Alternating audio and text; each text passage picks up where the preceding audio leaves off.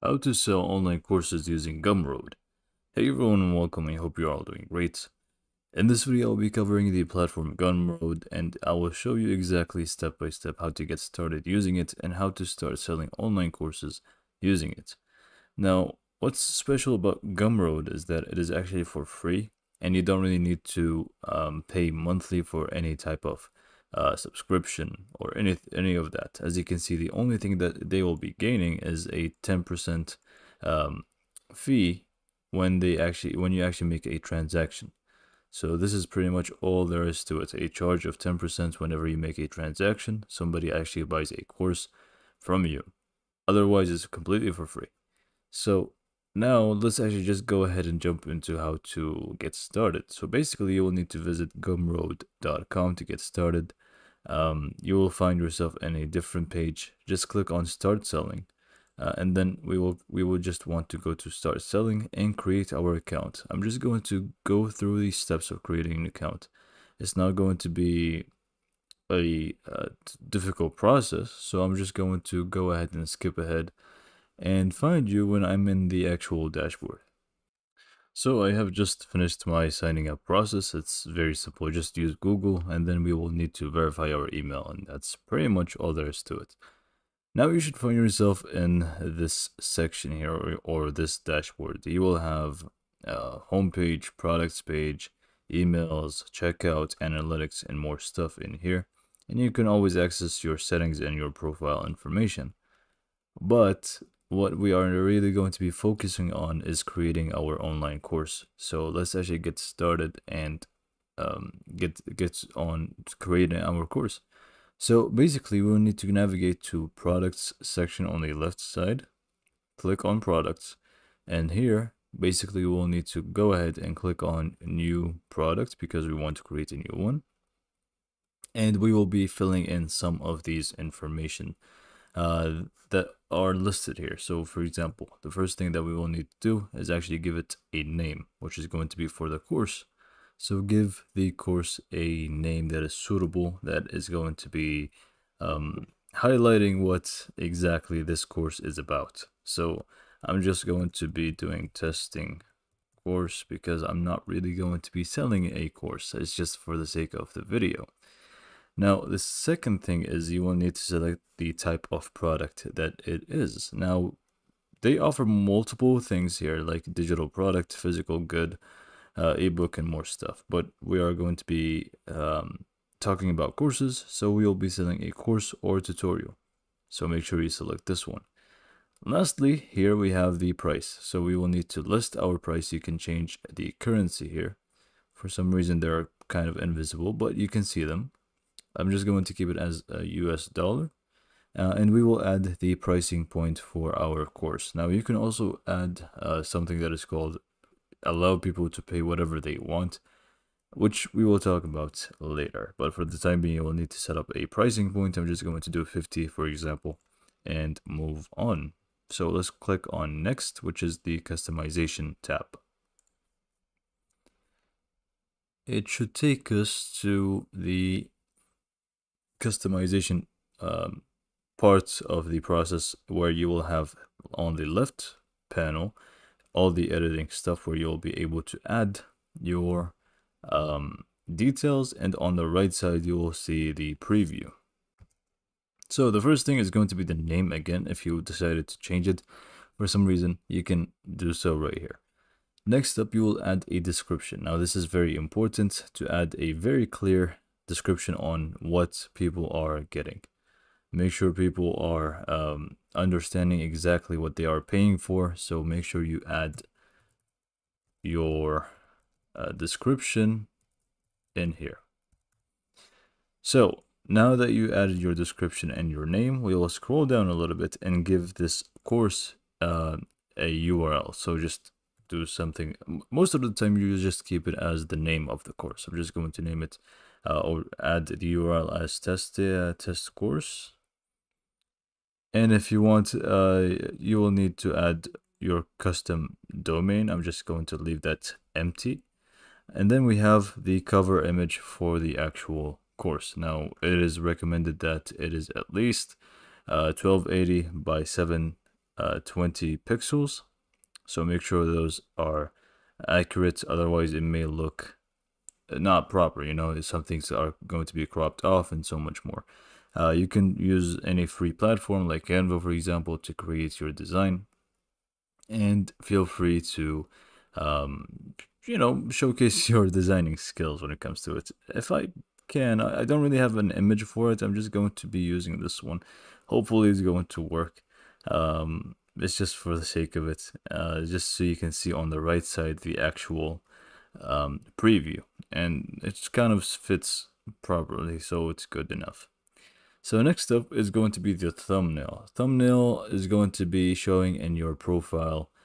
So basically, this is going to show up when people are in the store and they're going to be buying the course. Now, it depends on how you want this thumbnail to be, whether it's going to be your image or your logo or whatever it may be. Just make sure you keep it within the size limit, which is 600 by 600. Let's see if I can just upload anything here.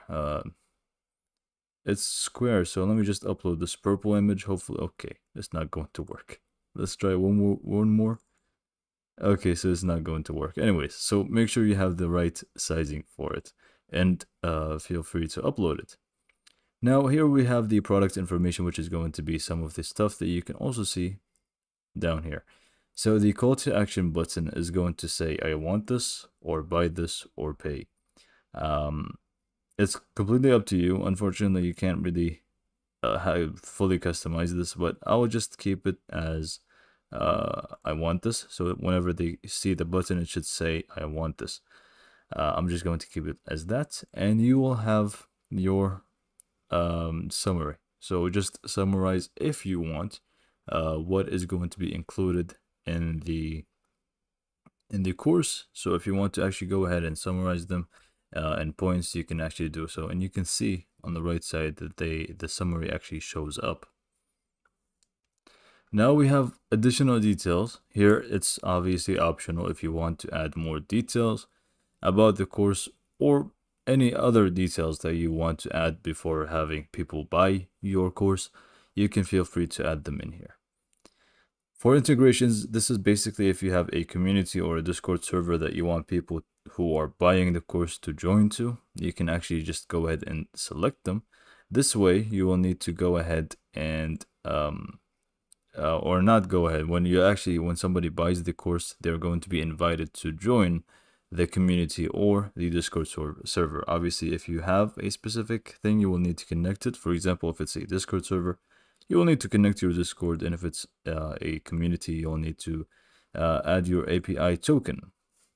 Now for the pricing here, you can obviously change it again if you messed up with the first time, but now you have also the option to allow customers to pay what they want, and you can also set up a minimum amount if you want to.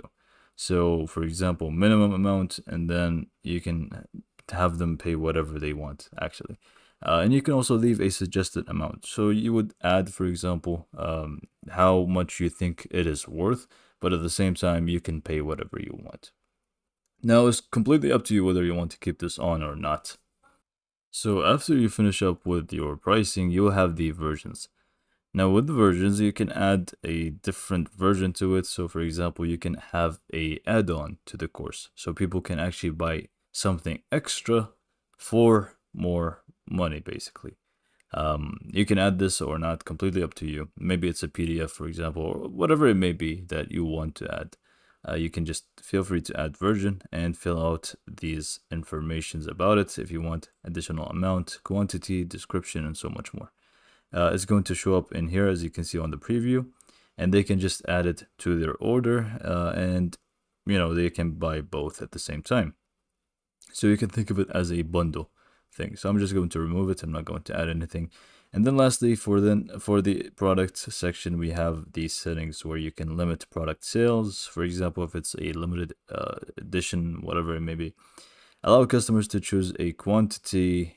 I mean, it's a course, it's not going to work with that. And then more stuff here, like publicly show the number of sales on your product page, whether you want to show this or not. Mark products as e-publication for VAT purposes. Now, this depends on you and where you are located. Obviously, you will need to check this out and learn more about it. Specify a refund policy for this product. You can actually check this and add your refund policy. Now, after we are done in here, we can just click on save and continue. Hopefully they're not going to stop me because it didn't fill some of the stuff. Now, for the content, here we can actually go ahead and start creating our course. Now, here you can actually go ahead and enter some text. As you can see, some text here.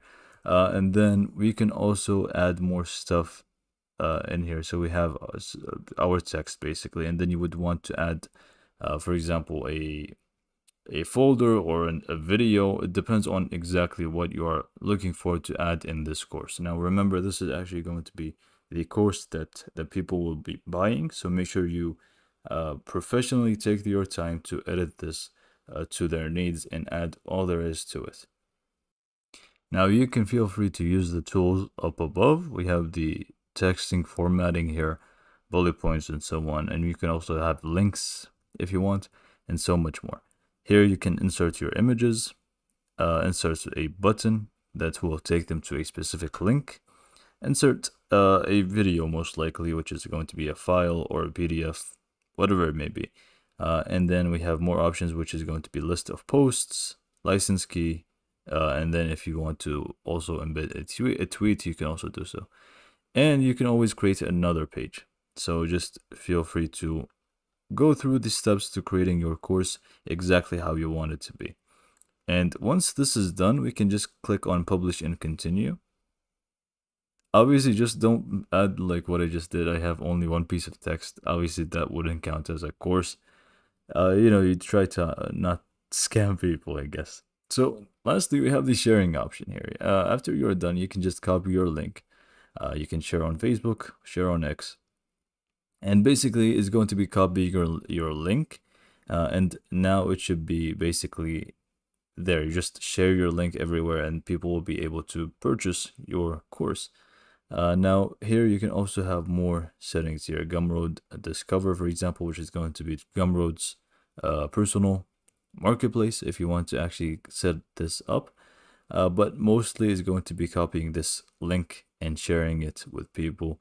Just make sure you click on save changes at the end and you should have your product listed in here and people can actually go ahead and start buying your course. And this is pretty much all there is to it. Now, I need to note that you will need to go ahead to the settings tab and set up more stuff like your payment method and all of those personalized things so you can actually get paid. And this is pretty much all there is to it. This is how to start selling courses on Gumroad. It's very easy, it's for free, and it is actually very useful. So I hope you found this video to be helpful, and I hope you liked this video, and thanks for watching.